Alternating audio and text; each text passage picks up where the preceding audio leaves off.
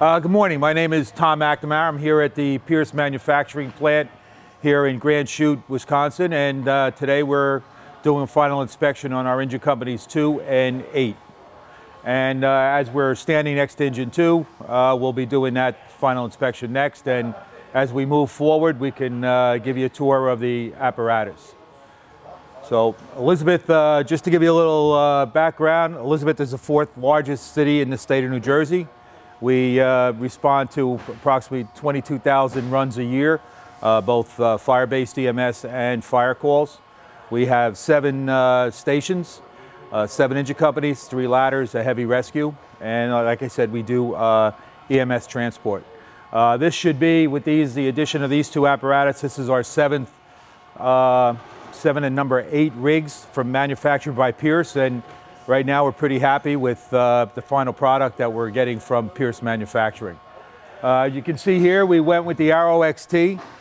We're standardizing our fleet, and this is all makes our repair and maintenance easy for our repair shop. And again, we have some older firehouses. We went with the Arrow XT because of the narrowness in the doors, and our members like the way they handle the pump panel, and as we move forward back, the apparatus is just easy to use for our members. All the apparatus are pretty much standard. We do have some options based on the response area of the firehouses that we have. Engine 2 here is we first due to the New Jersey Turnpike, which is actually Route 95 that runs north to south throughout the East Coast. And we have car fires here, so we had a bigger water tank installed, a bigger foam tank for fire suppression on the turnpike. The cabs are very easy to use, standardized latches, so everything we have is for the comfort of the men. Gloved hands. We, on this model and engine company 8, we're able to extend the step out when the firefighters are wearing their bunker gear. It just makes, with the boots, a little easier to get in and out of the apparatus. As you can see, we went with some of the complaints we had was that the engine company, the engine cowl and everything was tightening up the front of the apparatus, so we went with air ride seats to give the driver and the officer a little more elbow room, as you can see. Pretty much everything is all standardized, from all our warning lights to our muck system and everything. So if we have detailed firefighters, the driving is going to be the same, whether you're in the aerial or you're in a pumper. Everything is standardized for that operation. But again, we have little safety items. We put a reflective strip on the doors just so when they're exiting the door, drivers can actually see that the door is open, especially at night. So again, it just they're designed for the comfort of the firefighters and ease of the firefighters that we have. As you can see, we have a decal here in memory of one of our firefighters who died in the line of duty, Gary Stevens. He was assigned to engine company 2, so they wanted to try to memorialize Gary, so they had a decal. We incorporated into the design of the rig. We went with our rubber fenderettes versus the stainless steel. We found over the years tight quarters, narrow streets, the rubber's a little bit more forgiving. So it just makes life a lot easier for us, less repair work that we need to do. We're missing our decal, that's coming down. They're going to be putting that on later. But again, warning lights all around for visibility so we could see. And then as we move to the rear of the apparatus, we designed our pump panel starting from the first Matty Dale section all the way back. So everything is all standardized throughout our department, and each hose has a corresponding lever to make it easier for the drivers and as they go through. If we have to charge lines. Bigger gauges helps the drivers or the engineers see at night their pressures. Everything is color coded. Just makes life easier for us. The bigger hand lines, we went with a wheel type valve, so this way it's a little easier to control and operate, and the bigger lines reduce pressure, so it just makes it a little easier to open and close. But again, it's just all simple. We have our our deck gun up on top. We went with the high riser. It's just, it tucks in nice. It keeps the overall height of the apparatus down and just makes it a nice looking fit for up on top. We incorporated some steps so we can get up if we have to pack hose or make our way up to operate up in the deck gun area. Just makes it a little safer for the men to ride in. And as we go through, you know, we have our striping on reflective striping just for our cabinets, and we just follow it all the way around, and that's our markings. Compartment wise, we went with the roll-up compartments. Our streets are very narrow, the firehouses are narrow, so having doors that swing out, it just doesn't work for us that much anymore. These doors would really come out far. So we're able to incorporate the roll-ups, and then we have our shelving with our pegboard, so we can put all our fittings and adapters that we have in an organized fashion instead of just throwing them into the compartments. This allows us, the bigger compartment allows us to have some extra hose. Our driver's personal protective equipment will be in here. We have a water cooler for rehab for firefighters, so we're able to incorporate that all throughout the apparatus. When we were designing these apparatus, we put the users involved. The men that operate the trucks, we took all their ideas and we're able to try to incorporate them into what works and what doesn't work.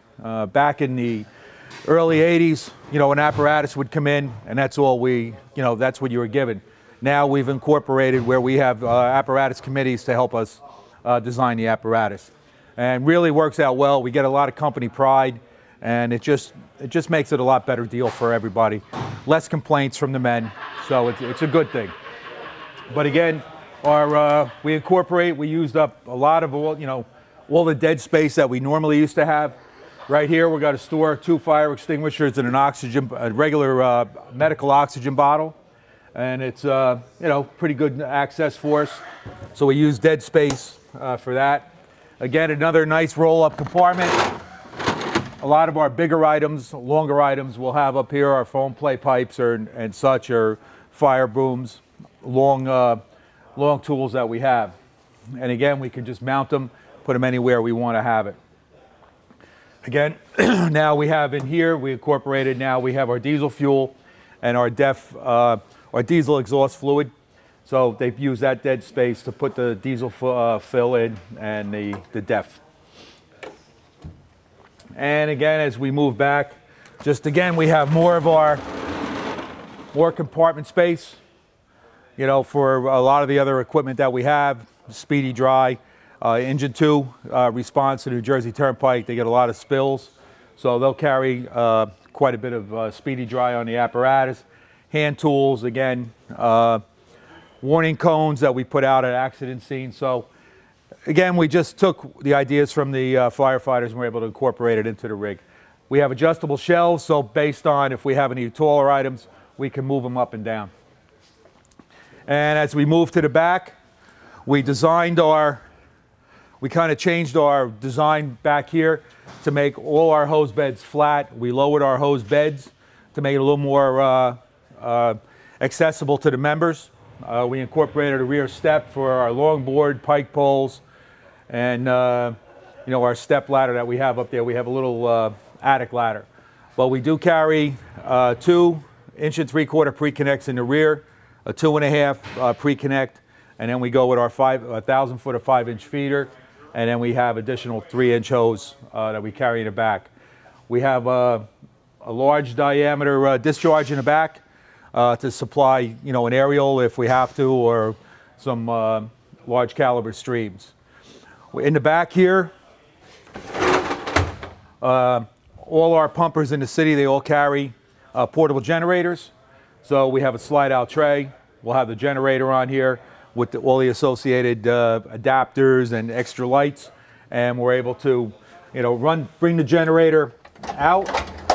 It could run out here, or we could take the generator and walk to a scene where we have it. So it just makes it a little more easier on the back if we have to lift it out instead of reaching into a cabinet and lifting out maybe a 100-pound generator. But again, it's really designed really well, And this is all kudos to the firefighters when they helped us design the apparatus. And as we move around to the officer side of the apparatus, again, all our new apparatus in the city. This is where we keep our high-rise and apartment packs for high-rise fires. We're having fabricated by Pierce.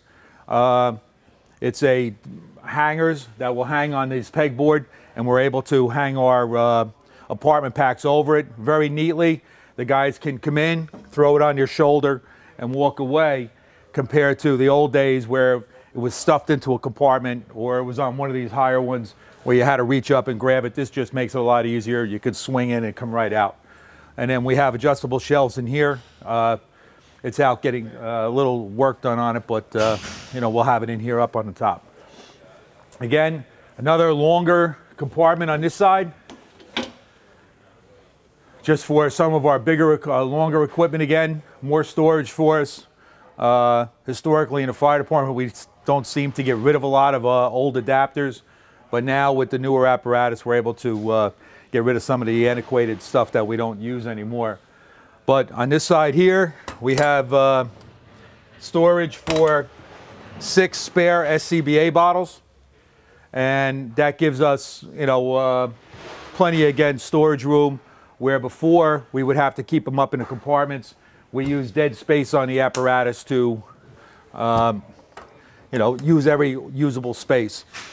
Historically, over time, we never put diamond plate over our wheel wells, but the harsh winters that we have up on the East Coast, we notice that if we put chains on the apparatus, they break, they come around, they cause a lot of damage. So now we're putting a diamond plate on the exterior of the apparatus. Hopefully that, it just avoids scratching and ruining the paint.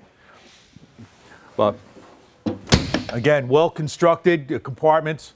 The doors are real heavy. They're not flimsy, so it's really good for us. This is what is going to be for a lot of our medical equipment that we have. We have a regular 110 outlet in here.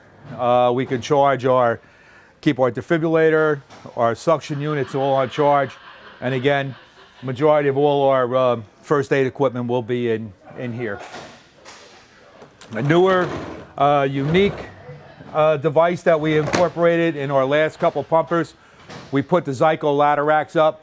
The engine companies don't normally use their ladders a lot, so we put them up high with this lowers automatically through an electric switch, and it'll bring the ladders down that we can take them off and then put them back up. Has a safety feature in that if a compartment's open, it won't let the ladder down.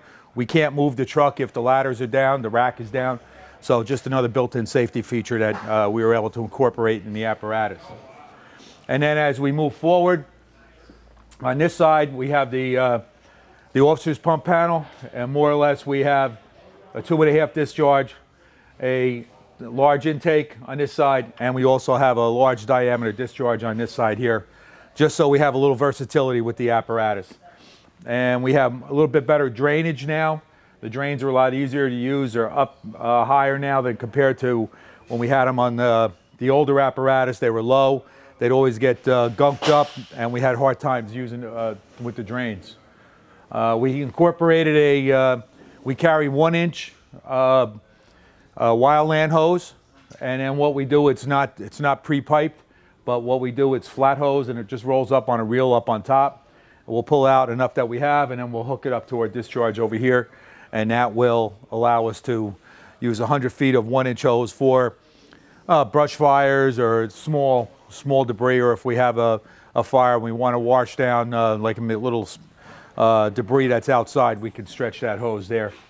Again, on both sides of the apparatus, we have a compartment here. We're going to put a water extinguisher on both sides. This way, we use those quite a bit, and just gives us a little more storage. And then our cab, the interior, we designed it for a six-man cab. Standard, we usually ride 4 men on an apparatus. Just gives us a little bit more room for the men. We have 2 cabinets inside for our meters, hand lights, personal stuff, extra gloves and gear that the firefighters may have. Let me just get inside and we'll explain a little that we have here. On the deck, on the engine cowl, we're going to have our thermal imaging camera, a lot of our map box and everything that the company officer and the men in here need readily available. We're going to have portable handlight chargers here for their personal flashlights. We have holders for their helmets, or they could put them in the cabinets. So we incorporate a lot of room for the firefighters. They could put their gear underneath, tuck them underneath these cabinets, but it just gives them a whole new perspective.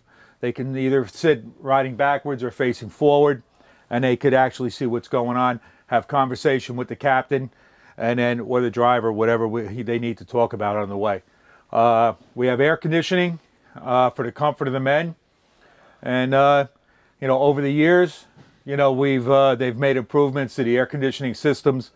When I came on, we didn't have air conditioning in any of the rigs, so it's a little bit more comfort for the men. They get, like I said, a lot of room, and it's just about, you know, this is what they wanted, they needed in their cab, and it just makes the life a lot easier for us. But again, when we come out of the cab, we normally, with the boots and all their gear, you know, we have our handles, we extended these out, our steps out a little bit, just makes it a lot easier when you're coming down with our boots. And same with the officer's seat. Biggest complaint is that the officer doesn't have a lot of room. Historically, we always had a fixed seat. Now we have an air ride seat, which raises him up a little bit, gives him a little bit more room for his elbows, and he's not confined between the door and the engine compartment. He has access to all the warning devices that we have up on top, the lights. He also has a siren brake, air horn, and we'll have a spot here for our mobile data terminal, MDT, right in front of him. Some of our other apparatus had it in between the captain and driver, and it really wasn't usable from both. So we put it over here. This way it gives the driver a lot more vision because it's down lower, and they could keep it where it's not as bright and doesn't distract him from his driving, especially at night. And that's pretty much it with engine 2. Our engine 8 that's being given a final inspection now is identical, sister rigs, and we can't wait to get them back into town and get them loaded up at the hose so they get the new apparatus going. And that's all I have for the walk around for you.